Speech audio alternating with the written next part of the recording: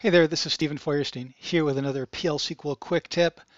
This one on using indices of with FORALL and sparse arrays. Let's dive into some code. Okay, so let's start with a traditional FORALL statement. I've got an associative array of employee IDs declared by type and then the variable itself, L_employees. I populate 3 elements in that collection with sequentially allocated index values 1, 2, and 3. Then I can use my standard, as I said, traditional FORALL statement for all index value in 1 to the count of employees, give all those employees double their salary.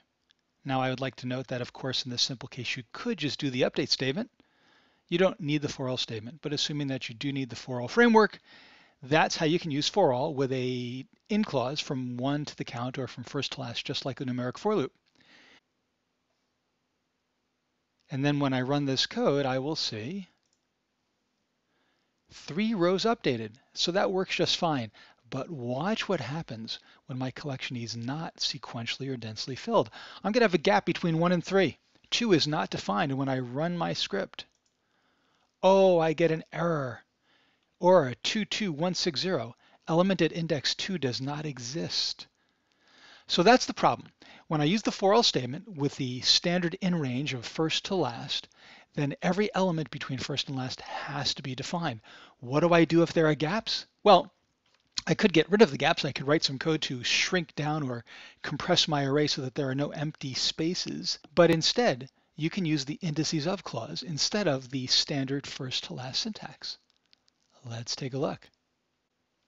With indices of, I simply say for all index values in indices of a collection.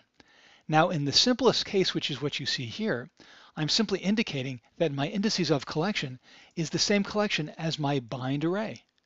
As I'll show you shortly, it doesn't have to be that way. And when I execute this code, notice I've got an element defined at index value 1, 100, and 500. Definitely not sequentially allocated. When I run this script, I don't get an exception. I simply see, oh yes, I've updated 3 rows just like I did before with my sequentially filled collection. So indices of simply says, look in this collection, use only those index values that are defined to drive the processing of the DML statements. Nice. Now, as I said, this is the simplest format. A more complex format or usage of indices of is shown here. Now, in this case, I've got a very different situation. What I've done is still use my employees array, my bind array. That's what I'm going to use to drive the DML processing. But in addition, rather than saying indices of L_employees, I've got a separate collection, my index collection. Essentially, this would be applicable in a situation where I have a very large set of elements in my bind array, and I have some sort of complex formula that determines which of the elements in that collection I actually want to do the updates for. So I create a second array. In this case, it's an array of Booleans. It really doesn't matter what it's an array of because it's only going to look at the index values in that indexing array. And then I'm going to define elements at specific index values, false, true, null. Again, it doesn't matter. Just what matters is that these elements, these index values, are defined. And then I can execute my FORALL statement referencing that index array. And notice I can also add a between clause, only 1 and 600. So I bet you can look at this code and fairly quickly see that when I run this script, I should only be updating 2 elements, 2 rows, not 3, because 799 is outside the range of 600.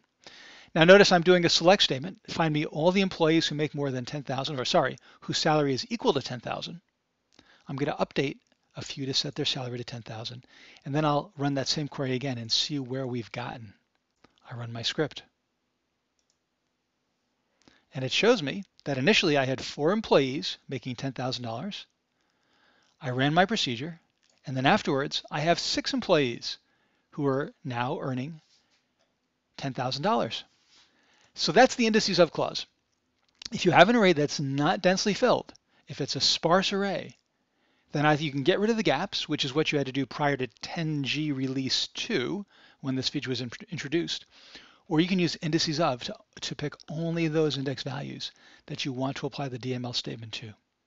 And there's even another feature in PL SQL, the values of clause, that gives you similar functionality as indices of with a slight twist. And I'll cover that in a separate video. All right, let's take a look at some takeaways. So the FORALL index low value to high value syntax only works with densely filled bind arrays when everything between the first and the last index values are defined. If your bind array has gaps, if there's something between first and last that is undefined, then you must either densify the array, get rid of those gaps, or use indices of. I recommend using indices of. Indices of can reference the bind array itself or a different array depending on how complex your requirements are. And there's another clause in FORALL called values of, which is similar to indices of with a little bit of a twist, less likely to be useful, covered in a different video. So some resources. First of all, check out my FORALL values of video concerning another way of working with sparse arrays. And if you're not that familiar with FORALL, check out my introduction to FORALL. I referenced the 10G_indices of files, which you can download and use yourself from my demo zip. So go to the Oracle Learning Library, oracle.com/oll/plsql, click on demo zip, and then you can run the very same scripts that I've run myself in this video. Hope you learned something new about FORALL, and happy PL SQL coding.